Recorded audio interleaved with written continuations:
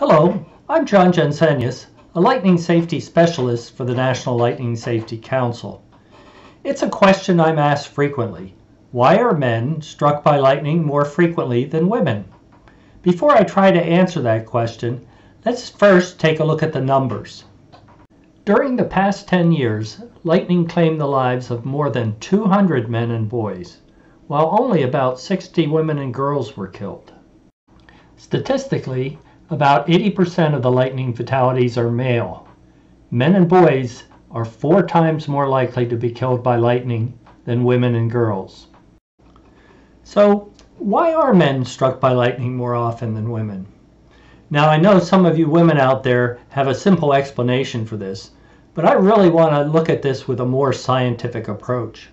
In general, here are some of the reasons why people, both men and women, are struck by lightning.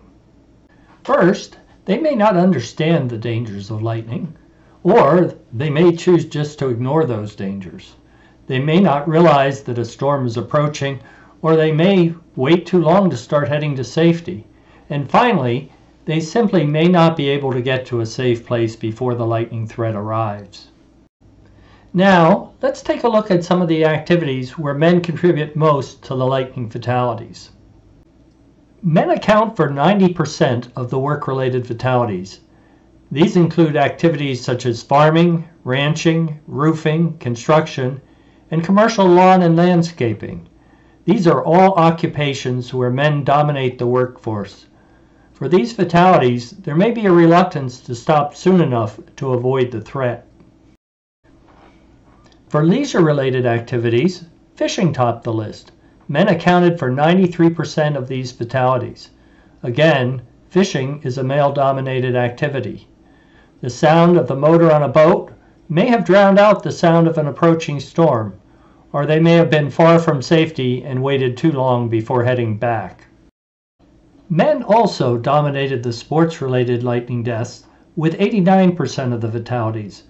Most likely, they either didn't know a storm was approaching or they chose to ignore the threat, and then waited too long to head to safety. Now, let's take our previous list of why people are struck by lightning and turn it into a list of how people, particularly men, can avoid being struck by lightning.